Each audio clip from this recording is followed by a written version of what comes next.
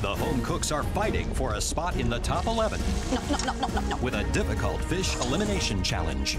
Keep an eye on it for me. So our strategy is to assign the most difficult fish to the strongest home cooks here. I got monkfish. So sweaty, so sweaty. And Sean Hickey is struggling to explain his dish to Michael. Whoa, Sean, you're destroying a beautiful piece of fish. Yes, I am. What do you plan to do with it? I'm going to wrap it in the shape of a rose and bake it with citrus butter sauce, red rice, and bacon green beans. So basically, you're taking this beautiful fillet and turning it into the biggest fish garnish we've ever seen. A vintage fish garnish. Trust me, it'll look beautiful when it's done. It'll look beautiful, I guarantee it. Well, best of luck with that. Thank you. This dish is a little innovative. Hopefully the judges will see that in me, and I won't be going home today. Aprile, Hi, Chef Claudio. how are you? Fish out of water, this girl. I couldn't help notice, but you were completely blindsided when you found out that you received one of the most difficult fishes to master. You know, I couldn't even say the fish. I was like, hickey, hacky. I guess they wanted me out. Terry and Jennifer are intimidated by me because I'm a bit of a wild card. They're starting to see that I'm a strong cook. And what is it? What are you making here? It's a delicate fish, and I've got a really beautiful light watercress and radish salad with some really beautiful Asian flavors. All right, good luck. Thank you. 10 minutes! Meat is all about minutes. Fish is about seconds. Seconds make a very big difference when you're cooking fish. Smell it, Jen. Smells beautiful, girl. It is a lot more tricky, I think, than cooking chicken or beef because it is so delicate. Light and delicate. There you go. I'm okay. Not great, but okay. Carrot sauce will not thicken. Cook down, Mama. Cauliflower will not puree. Oh my gosh, I'm so hot. Fire, fire, fire. Oh my God! Woo! Paper towel, fire! Okay, Mary needs to just calm down. She needs to calm down. Breathe, Mary. I got it. This is not at all going how I wanted this to go. You've got 4 minutes, honey. I know. Not a lot of time left. I need to flip it over. I don't want to lose the skin. Look at Jacqueline. Look at her fish. Yes! Thank God. Beautiful.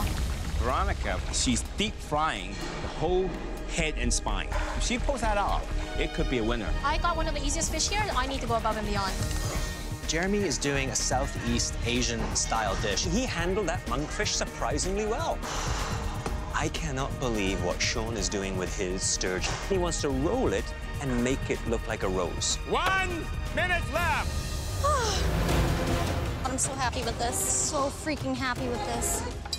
Oops, I'm a mess. 10, 9, 8, 7, 6, 5, 4, 3, 2, 1. Hands up! I banged it out. I didn't think I could.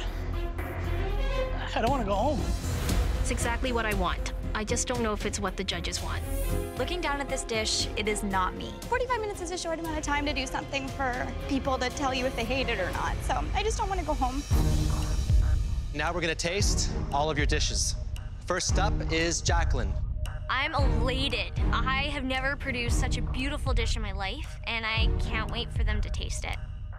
It's a grilled mackerel. The sauce is an almond puree. The beets I cooked in beet juice, roasted tomatoes, and then there's a radish pickle. It's a tricky fish to cook because it's so thin.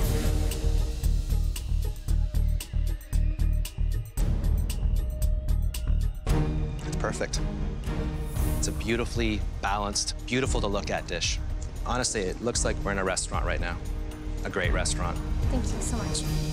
It is such a big, distinct flavor on mackerel. Yes. So what did you use to counter that? I did a pickle on the pieces of radish you see.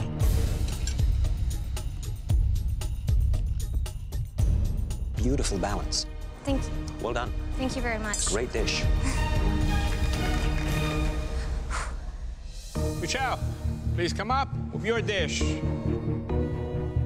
It's pan-seared sole with oyster mushroom, rapini, and a citrus risotto. Typically, this is something that I would serve at home. These are some of my favorite ingredients.